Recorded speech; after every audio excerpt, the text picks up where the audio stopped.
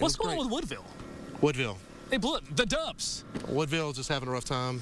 Let's not bring that one up. We have a good buddy who moved out here, buddy, and yes, who loves the Woodville, and well, if he's watching right now. But you mentioned the Dubs. How about WB, as in West Brook? Yes. They got the big win over Strake Jesuit, and Tyler, he was out there all night, and this is his latest report from BISD Memorial Stadium.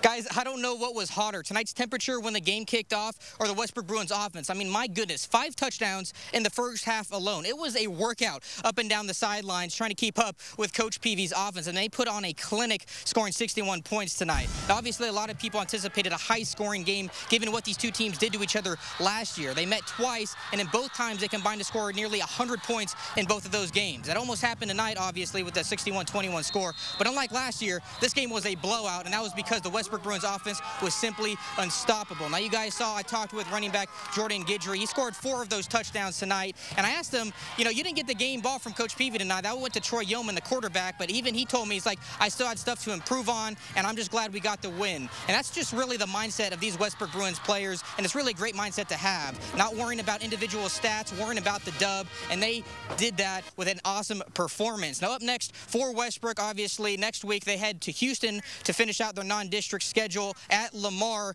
Again, they win tonight, improving to 2-0 on the season. Now, I know you guys are playing with oranges or enjoying the West Orange Stark LCM game, so I'm going to throw it back to you guys. But it was fun here at Beaumont Memorial Stadium. Again, West Brook wins 61-21, and they improved to 2-0 on the season. Ashley, Mike, back to you guys.